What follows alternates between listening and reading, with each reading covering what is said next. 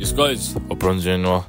Just wanted to make this very interesting video of, why is it so hard to achieve literally success in life, and why do so many people give up on, going on their journey to success? Because number one, it's so hard, man. Setback. Honestly, you fall down, you go up, you fall down, you go up. When things go amazing, when I mean it, man, it's like you made to the top, man, more than Ronaldo would ever make it. But anyway, but when things go down, honestly, you feel like you want to die, honestly. That's how bad things get. And you have to stay strong, man. You have to keep on going, because eventually it will click on anyway.